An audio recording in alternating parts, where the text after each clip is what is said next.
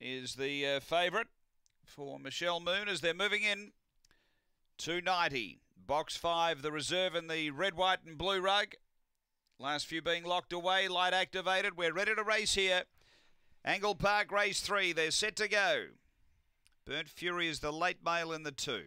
On their way, speed coming from Stella Lad. Lachey Glass putting some heat on, taking a tumble is Go Wild Suvlaki at the back of the field. Down the back, Stella Lad booting up, led from Black Strat to second.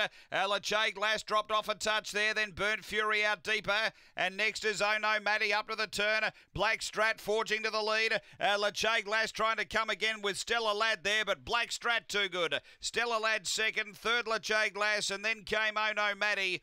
Burnt Fury was back at the tail, and the tumbler chased them strongly into the pen there. The time is around 23:20. I speak of Go Wild Suvlaki, that tumbler who ran home at the end.